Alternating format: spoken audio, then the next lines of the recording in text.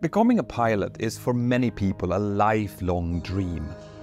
To be able to touch the clouds and feel that awesome raw power of the engine surging through you on a daily basis is something that they just have to achieve.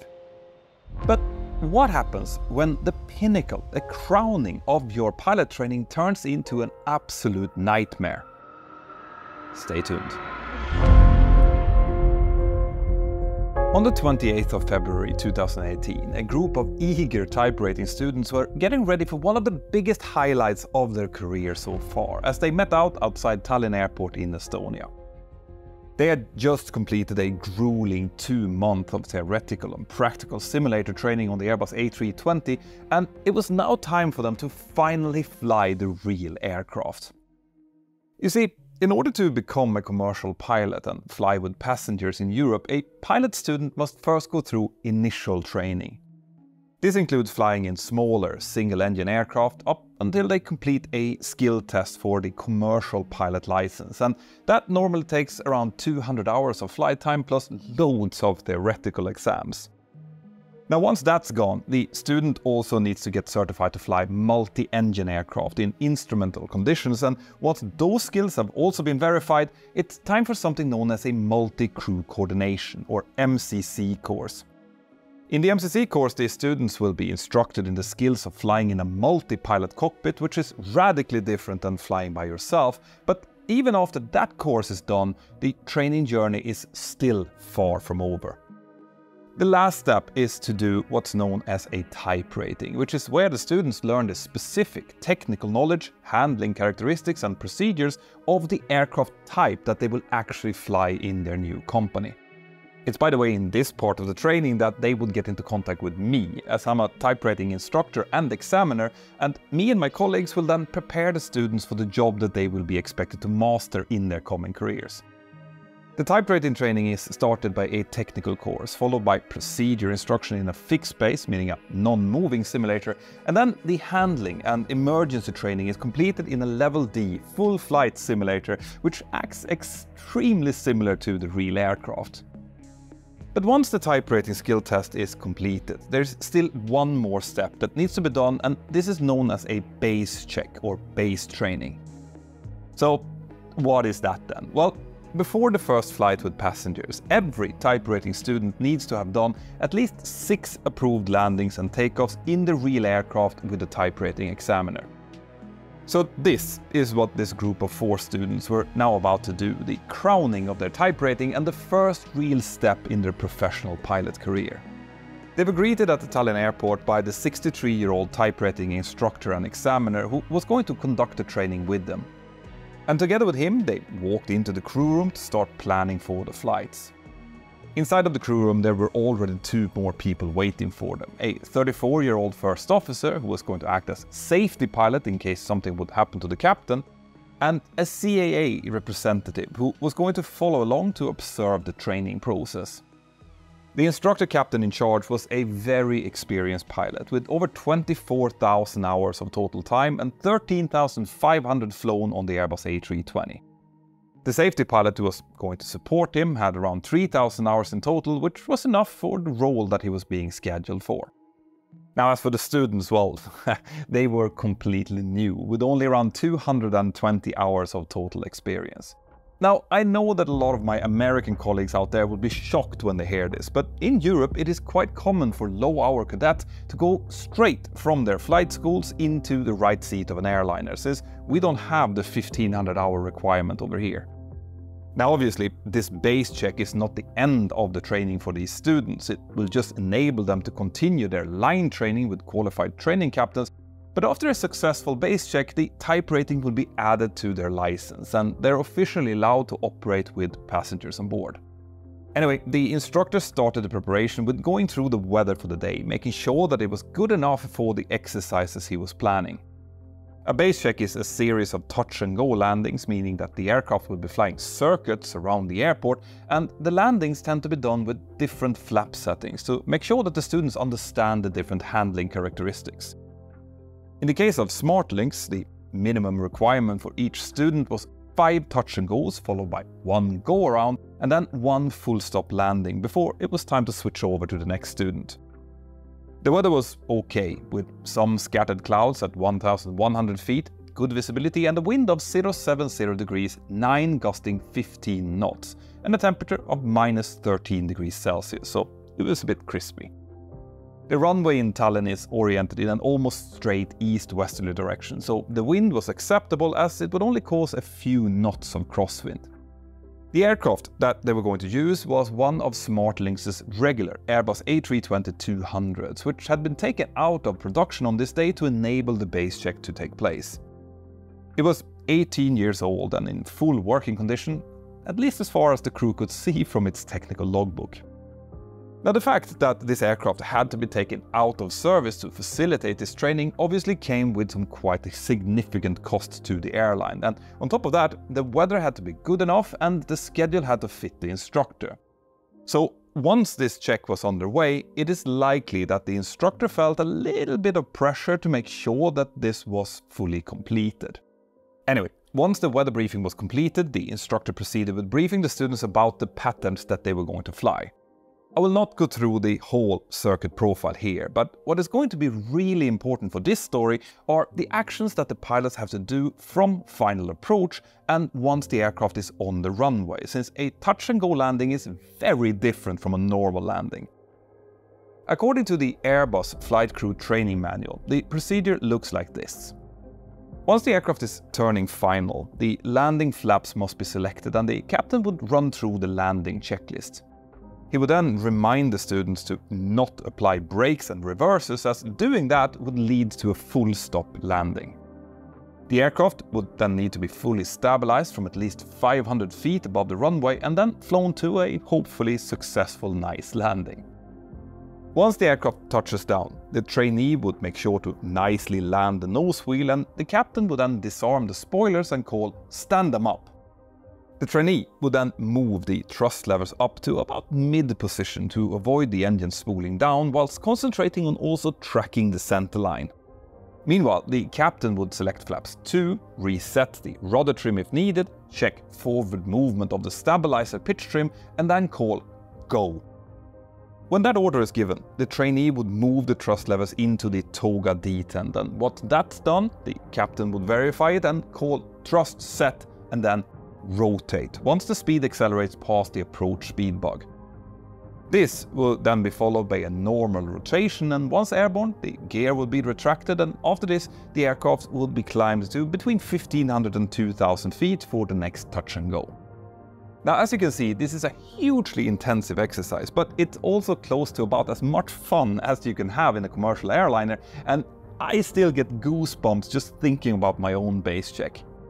In my case, back in the day, we actually used to not have to do the full stop, so we changed over whilst the aircraft was still airborne and on downwind. Now, I still remember that cockpit door opening up, me being called in, strapping into the seat and then looking out over my right shoulder and for the first time seeing that massive wing instead of a black simulator wall. Absolutely fantastic. But absolutely fantastic is pretty far from what these students are about to experience, and I will tell you all about it after this. Now, base training might well be fantastic, and so is making these videos, but they require an enormous amount of work to complete. In order to get to the level of detail as I do here in my videos, I have to sift through not only the final reports, but also newspaper articles and sometimes even blog posts. During the production of one of my upcoming videos, I won't tell you which one yet, I came across a roadblock when the final report was geo-blocked and not available from my location. And that's when I turned to the sponsor of this episode, NordVPN. You see, Nord is an invaluable tool for breaking through digital borders and seamlessly connect to servers worldwide at an impressive speed. But they're not just about gaining access, they've also developed advanced cybersecurity tools to help you keep safe from hackers, malware and phishing attempts. So whether you're like me, researching or aiming for secure and anonymous web surfing, or just want to access your favorite content away from home, NordVPN has your back. So if this sounds promising, use the link here in the description below, which is nordvpn.com/pilot to get 4 free months when you sign up for the 2-year plan. And if you're not happy, you have a full 30-day money-back guarantee. Thank you, Nord. Now, let's see what happens here. Now, what's about to happen in this story is among the most technically complicated things that I've ever attempted to explain, so you're going to have to bear with me through a couple of system descriptions. But before we reach that, remember what I just told you about what the trainee and the instructor had to do during the circuit?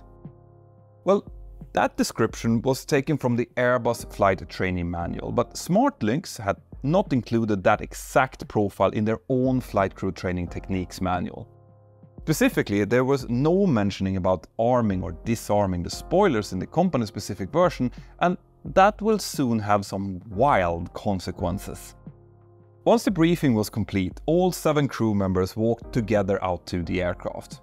Now, this was the first time that the type-rated students had a chance to see and touch the actual aircraft in real life, and the instructor started by doing a full walk-around with all of the students to highlight important things that would be hard to have time to explain during the hectic line training that would soon follow.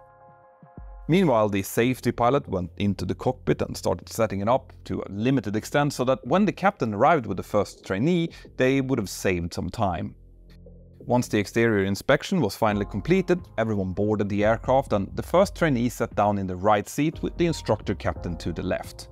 The safety pilot was seated in the left jump seat behind the captain and the CAA representative in the right.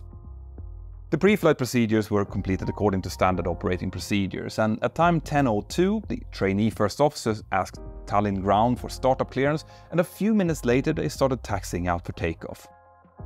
Once the before takeoff checklist was completed, the captain lined the aircraft up on runway 08 and gave some final instructions to the first officer for the first takeoff.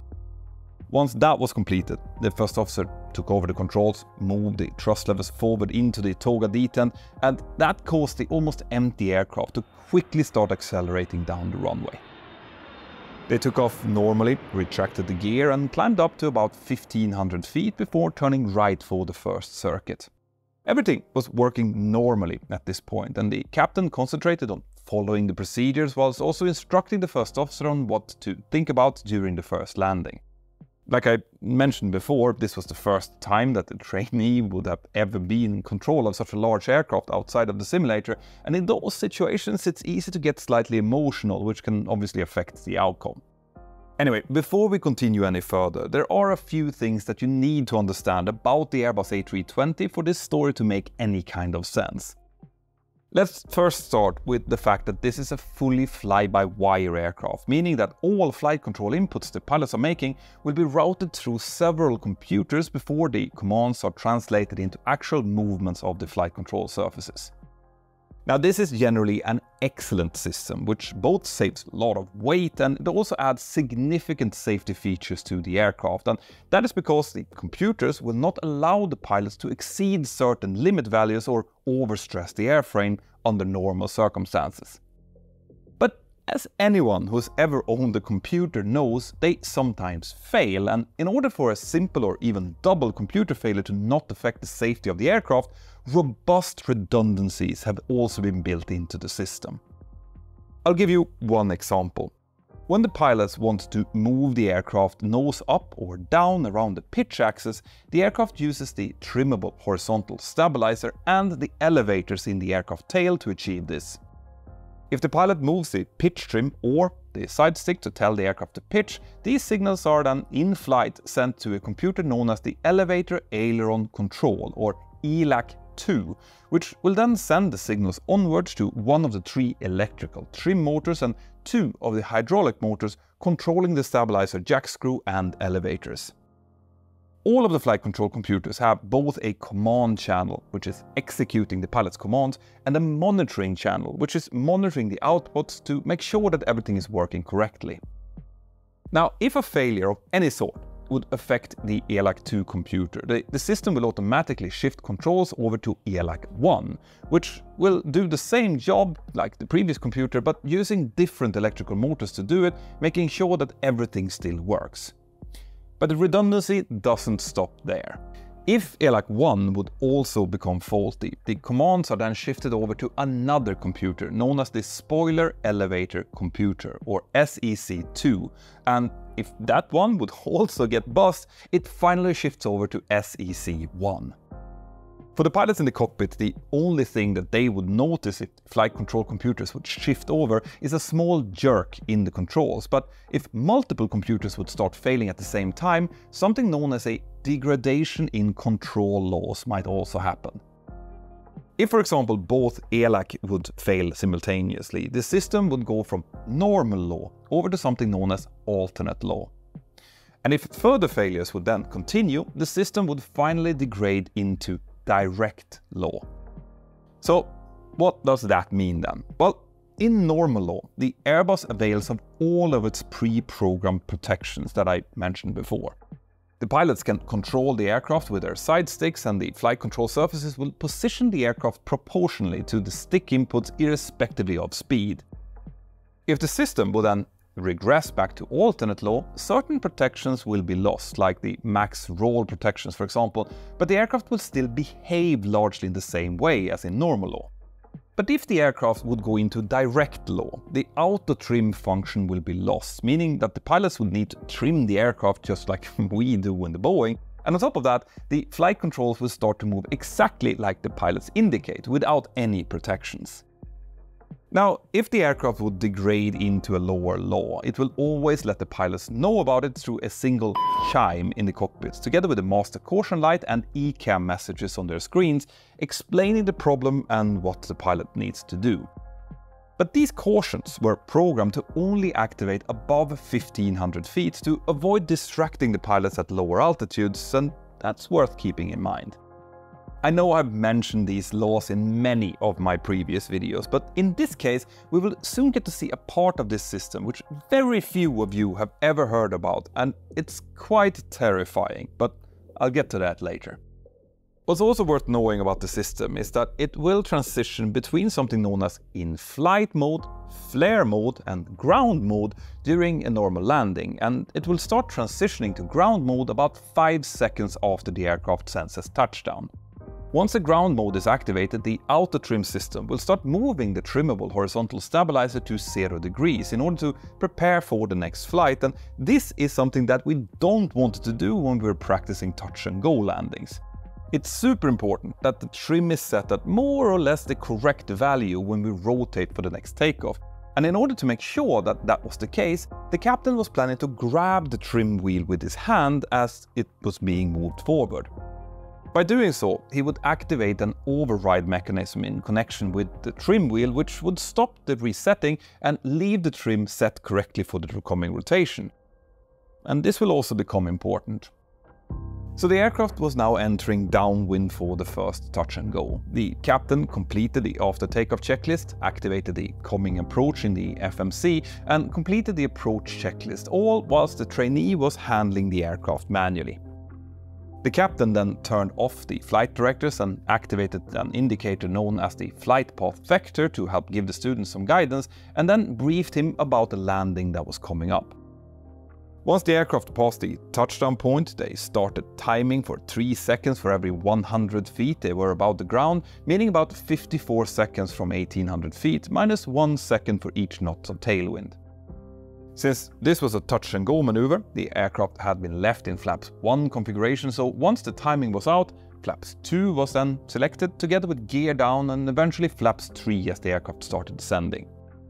Now here, the Airbus manual also stipulated that the spoilers should be armed for landing, but like I mentioned earlier, this was not in the SmartLinks manual, so the captain decided to keep the spoilers down since they would only need to be lowered immediately after landing anyway.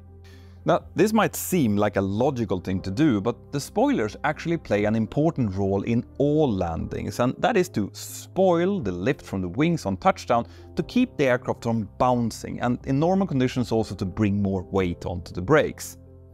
Anyway, the aircraft continued towards the final, and as the trainee was making the final turn, the captain selected full flaps, completed the landing checklist, and reminded the trainee to not select brakes or reversers after landing.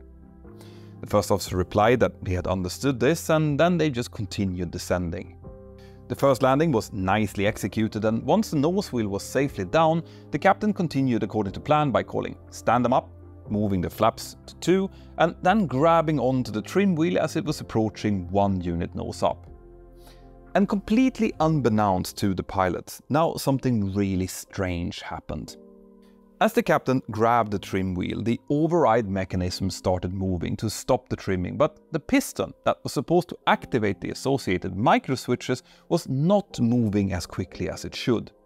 This sent unreliable signals to the flight control computer, ELAC 2, that was currently in charge, triggering a switch over to the backup computer. But since the backup, ELAC 1, also received the same signals, this computer now also failed, and that sent the system down another notch, activating SEC 2 and alternate law. Now, the pilots had no idea that this was happening at this point, since the caution would only appear later as they passed 1500 feet climbing.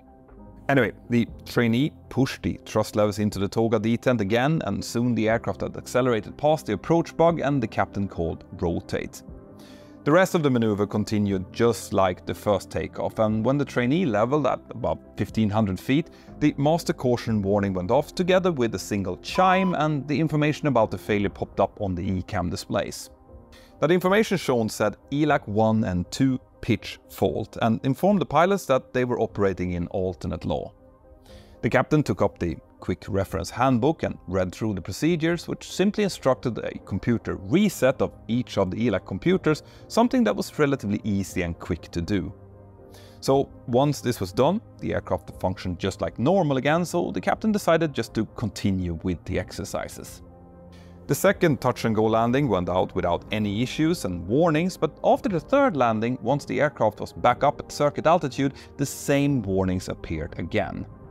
Now, after the captain had again reset the computers, he tried looking for any guidance on limitations to the number of resets that were allowed, but couldn't find any in the Airbus manuals.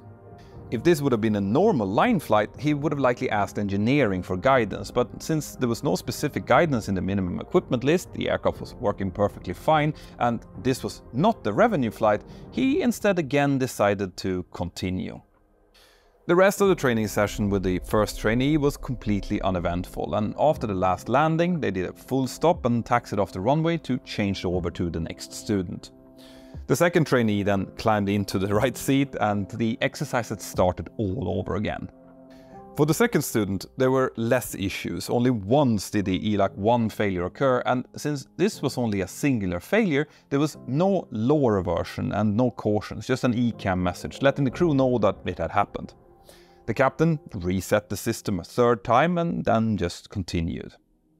So, what was actually going on here? Well, it was later noticed that the reason that the override piston inside of the trim mechanism wasn't moving correctly was because of presence of a non-approved oil inside of the cylinder. This oil had a viscosity almost twice as high as the correct oil would have had, which impeded the piston from correctly activating the microswitches. But remember, the only time that this piston should have had to be used in normal circumstances would be during a runaway stabilizer event, where the pilots would need to stop the incorrect movement of the stab trim manually. And since that was such a rare event, and it really is, this system was hardly ever used, nor was it tested during routine maintenance checks, so we will actually really never know when this faulty oil was introduced to the system or by whom.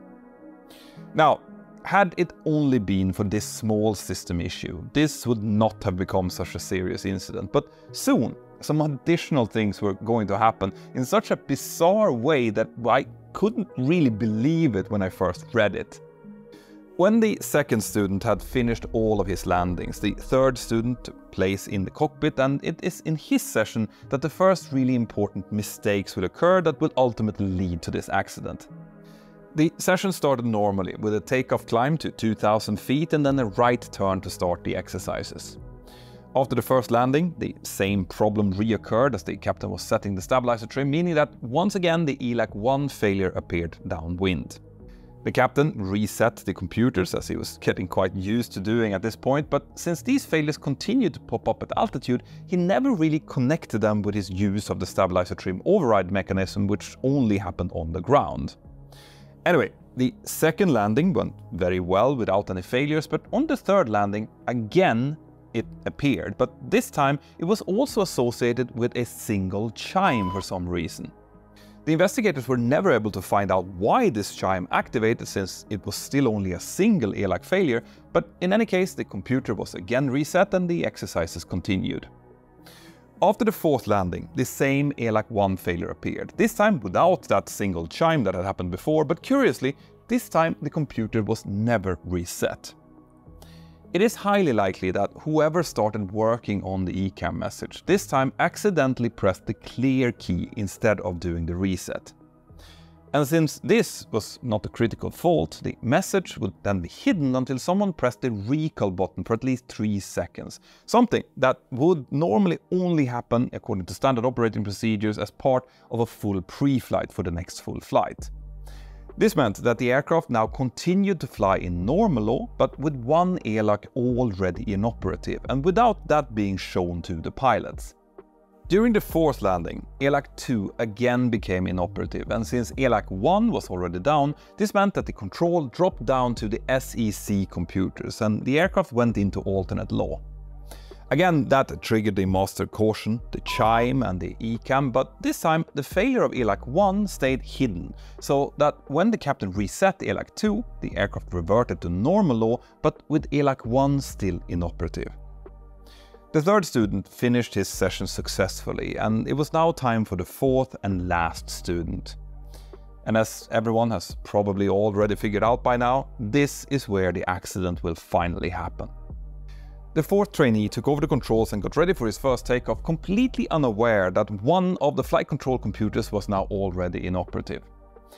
The students had all been sitting in the passenger seats in the cabin during the sessions of the others, so none of them had seen these warnings before. At 14:25 UTC, the thrust levels were again moved into the Toga detent, and the aircraft started rolling down the runway. The first circuit went fine, but during the second touch and go, the ELAC 2 failure were again triggered for the same reason as before. When they reached circuit altitude, the warning went off and the captain reset the computer, but again without resetting ELAC 1. Now remember how I said before that I would reveal a new function connected with the Airbus control laws? Well, it turns out that direct law is not actually the lowest law available. In case of some truly catastrophic conditions, like the loss of 5 flight control computers after a complete power failure, for example, the aircraft could revert into something known as mechanical backup. In mechanical backup, the aircraft can still be controlled in pitch, but only through the use of stabilizer trim and thrust lever movements, and if it would also be activated in roll by the use of rudder pedals. In this condition, the elevators will be moved into a neutral position and the pilot's side stick becomes completely useless. If this would happen, there would be a more serious cricket warning going off together with a master warning and ECAM messages, but nothing would actually state mechanical backup. Instead, a man pitch trim only message will appear on the primary flight displays in front of the pilots, as well as a man pitch trim on the ECAM screens. This would obviously be a very bad situation to be in, and the possibility of this happening had been deemed so remote that pilots only had to practice it whilst in the cruise in the simulator after a complete loss of generators, and never with any maneuvering needed, and definitely not any takeoff and landings. So with that in mind, let's now go into the fourth touch and go for the last trainee. As the aircraft entered the final approach, everything looked completely normal, but during the last few tens of feet before landing, the descent rate went up just a little bit higher than on the previous approaches. This meant that as the aircraft touched down, it did so a little bit harder than before, and since the captain had deactivated the spoilers, this led to a slight bounce that lasted just over 1 second, starting at 15:04 and 55 seconds. Now, remember how I said that the flight control computers were divided into a commanding and monitoring channel? Well, it turns out that the internal clocks in those two channels weren't completely in sync with each other, and that was by design by Airbus. But the insane problem that now occurred was that since the bounce lasted for just about 1 second, and the input signals that the weight and wheel switches on the main landing gear sends to the SEC computers updated every 1.02 seconds. This meant that the command channel now still felt that the aircraft was airborne, and the monitoring channel sensed that it was on the ground. This would have been completely impossible if the bounce was any longer or any shorter, but now it meant that one computer channel was measuring sidestick inputs as if the aircraft was in the air, and the other expected them to be on the ground mode, where the inputs were much smaller. And since both SEC computers were fed the same information, both of them noticed the discrepancy and simply shut down. This meant that the scene was now set for the accident, but it was still not set in stone. For that to happen, it required the captain to again stop the stabilizer trim manually, for the intermittent piston fault to again appear, and deactivate ELAC 2, which was now the only remaining flight control computer. And of course, this is exactly what happened at time 15:05 and 10 seconds. At that time, the captain had already given the order to the first officer to go, which meant that the toga thrust had now been set, and they were therefore completely committed to the takeoff. As ELAC 2 shut down, the warning crickets and lights came on just as the captain called rotate, and because all flight control computers had now stopped working, the aircraft had gone into mechanical backup in pitch. What this meant was that the poor trainee now tried to pull back on his side stake to rotate the aircraft, but this made no difference at all since the elevators was moving to neutral, making the side stick completely useless in pitch.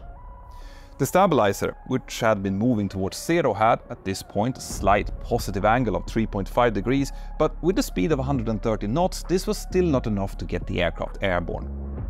The captain saw that the speed was increasing and nothing was happening, but he had obviously not yet understood what was happening to his aircraft. He called out, "Rotate! Rotate!" to which the trainee desperately responded that he was. The aircraft continued to accelerate to 152 knots, and when the horizontal stabilizer finally stopped moving, it had a nose-up angle of 1.5 degrees, which was just enough to get the aircraft airborne.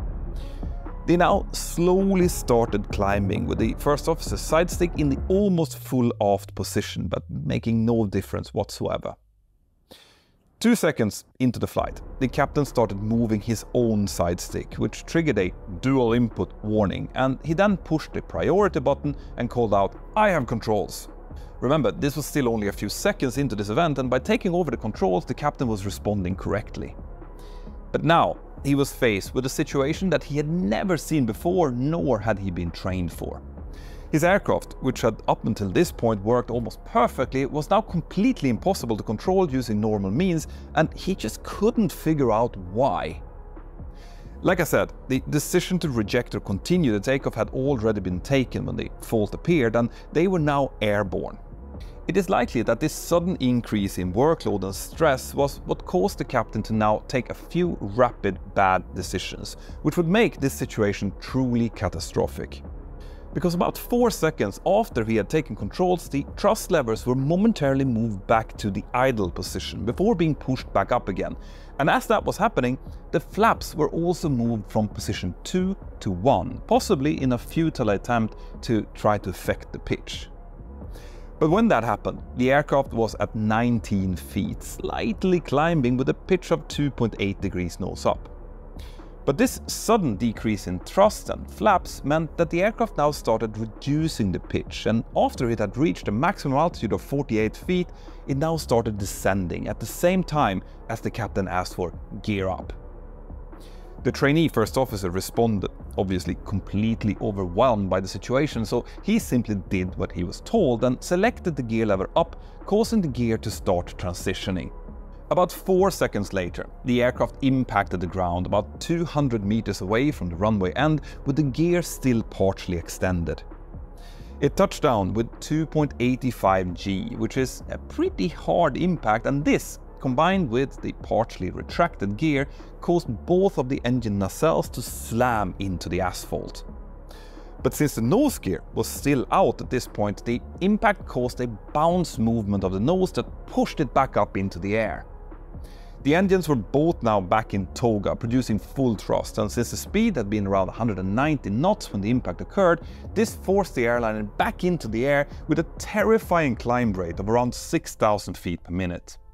Now, things started to look really bad.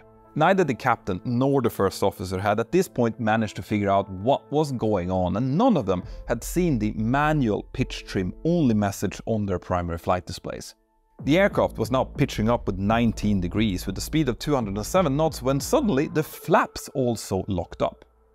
On top of that, the impact of the number 2 engine had ruptured internal components, and the sparks created from the impact had started an engine fire, which triggered all of the associated warnings inside of the cockpit.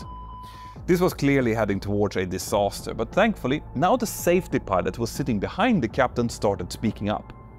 He called out, "Manual pitch trim only! Manual pitch trim only!" And that got the captain back into the loop, and he now started moving the trim wheel forward. He also brought the thrust levers back, and the combined effect of both of those actions meant that the pitch now finally started decreasing and getting back under some type of relative control. But obviously, this was far from over. At time 15:05 and 53 seconds, less than a minute into this emergency, the aircraft reached its highest altitude of 1,590 feet. From then on, it started pitching down again, and it was soon in a 7,200 feet per minute descent. The captain moved the thrust to toga again whilst moving the trim wheel in the opposite direction, and remember, flying an aircraft with trim only is not easy, as there's always a delay to the effect, and this was not something that they had been trained for doing. The aircraft's ground proximity warning system was now calling out "Sink rate, pull up, terrain, terrain, too low, terrain," and on top of that, all of the cricket warnings and lights associated with the blazing engine fire was still sounding. This was an absolutely crazy situation, and to think that the captain was now sharing the cockpit with a poor brand new cadet doing his first ever flight in the aircraft makes this absolutely heartbreaking. The lowest point that the aircraft reached during this massive dive was around 600 feet, before the captain again regained control and got the aircraft climbing back up to about 1,200 feet.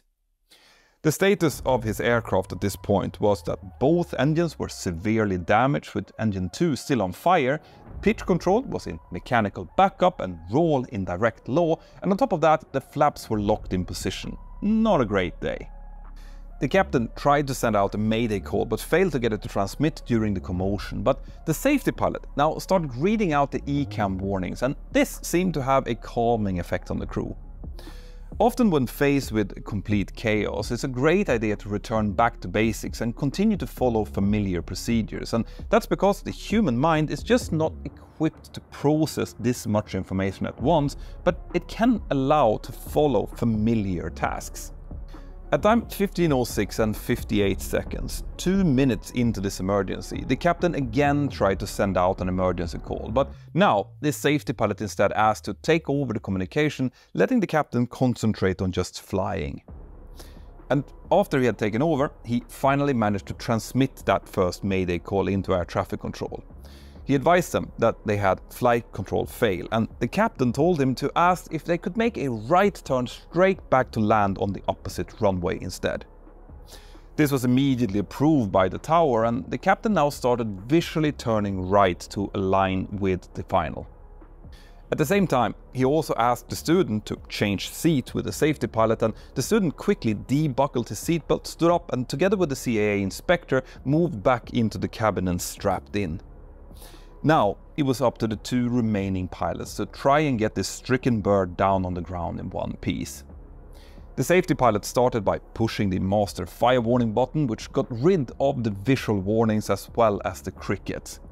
This would have made the cockpit environment much more bearable, and with that greatly reduced the stress. The captain asked what the runway heading was for runway 26, and the safety pilot responded 262 degrees, whilst he also set that up into the flight management computer. He then continued by informing air traffic control about the engine fire so that they could alert the fire brigade, and he also told the controllers that they were definitely going to try and land on runway 26. Now came the time to try and deal with the problem, so the safety pilot suggested to the captain that they should reduce power on the still burning engine number 2. But here, the high experience of the captain really started to shine through, because he now told the safety pilot that he would prefer to use the 2 engines he had for as long as possible and hopefully have them available for landing rather than shutting one of them down now. Not dealing with an engine fire would feel very counterintuitive for any pilot, but the golden motto, aviate, navigate, communicate, always takes precedence, and in this case the engines were not only needed in order to provide propulsion but also for pitch control, so this decision makes complete sense. At time 15:09 the captain asked for gear down as he started his descent down towards the runway. But only 19 seconds later, engine number 2 finally gave up and failed as the fire had now completely destroyed several of its vital components. The safety pilot informed the captain that engine number 2 has failed, which the captain acknowledged whilst just continuing to aim for the runway as best as he could. The loss of one of the engines would have made the pitch control even more difficult. A few seconds later, the captain confirmed gear is down and asked for flaps 3. The safety pilot moved the flaps to 3, but it's unclear from the report if the flaps actually started moving or not. But what we do know is that 7 seconds after this, engine number 1, the only remaining engine, also failed due to the auxiliary gearbox seizing up. And this cut off all power to several of the aircraft systems, including the cockpit voice recorder and the flight data recorder. In theory, this loss of both engines should have also removed all power from the hydraulic motors, moving the horizontal stabilizer, which was now the only remaining means of pitch control, but somehow this didn't happen. It is possible that engine number 2 continued to windmill and that this was enough to maintain minimum hydraulic power. The ram air turbine, or RAT, deployed after a few seconds, which meant that some systems came back, and when they did, the first officer stated, "Gear is down, we don't have engines," and then he started reading out the airspeed. 150, 130, 120. And at time 15, 10 and 12 seconds, the aircraft finally touched down hard, just about 150 meters short of runway 26. The touchdown was so hard that all main tires immediately burst, but the aircraft still reached the runway in one piece, where it started decelerating and then finally veered off to the left, where it came to a stop, just a few meters to the side of the runway. Everyone was alive and a true miracle had just happened. The investigation quickly honed in on the fact that there were little guidance available in the SmartLynx training manual regarding the continuation of training with reoccurring faults, and since there was no limitation from Airbus on the number of times that the computers could be reset, there was no real reason for the captain to discontinue the training. The fact that the captain decided to disarm the spoilers for each approach was what led to that small bounce that triggered the last couple of faults, but again, this was not specifically forbidden in the manual. Airbus has, after this incident, introduced numerous software improvements, and they have forbidden the reset of any ELAC computer in flight. The SmartLynx manuals have also been updated to reflect much clearer guidance for base training and also for general dispatch. And if you want to see all of the recommendations and safety improvements that came out of this accident, then please visit mentorpilot.com using the link that we have here below, where you can always get the best aviation news as well as downloading my app.